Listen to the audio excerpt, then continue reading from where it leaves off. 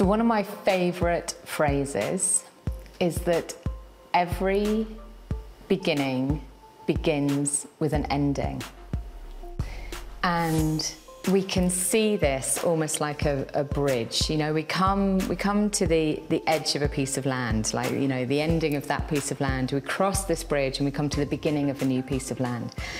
And we can look at menopause actually as that time when we're on the bridge, we're in this transition point. And with every ending, there can come a sense of grief. Now, we see it a lot where, you know, maybe we feel a sense of grief for the woman that we were.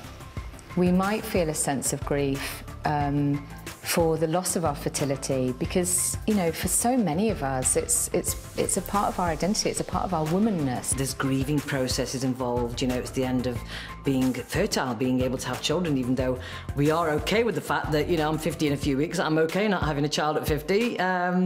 It's not that you don't want, you want to have a child, it's just that it is the ending of something, it's the finality of it. When I got to about 50, I started feeling quite broody, which is absolutely crazy because I've got two children, two very happy, healthy children. But I kind of thought, oh gosh, I'm not going to be able to do that anymore. And wouldn't it be nice to have a baby? And I'd sort of look at pregnant women and be quite envious. I would say for me personally, I used it as a really positive springboard. You know, I loved being 20, I loved being 30. I completely appreciate I'm not going to be that same person, but I can move direction a bit. You look at sort of like, you know, life and sort of like, well, what do I want to be doing now? Where do I want to be? What sort of things do I want to be doing? And you start thinking about going on holiday, you know, and doing trips to places you either haven't been to for years or you'd always wanted to go. You know, you kind of embrace your inner goddess. I started paying attention to what I need for me. Lockdown helped that. I don't know, you know, whether it would have happened anyway, but I started thinking, no, I'm going to choose that because that's what I want.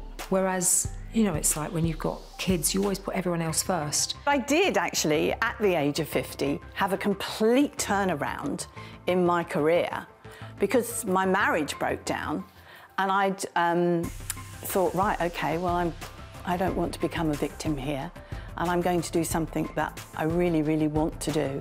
And I went and trained to be a professional actor. Yeah, so I kind of had a bit of a midlife crisis, but a bit later on. I saw it very much like in the future as a new journey, and how can I embrace that journey was kind of the question that I sort of asked myself, and I don't even know the answer to it now, but I do keep asking myself that. I am trying to find all the answers. I'm trying to do everything that I think is right for myself, you know, and value myself and, you know, value the sort of life I've got ahead of me and just make the most of it.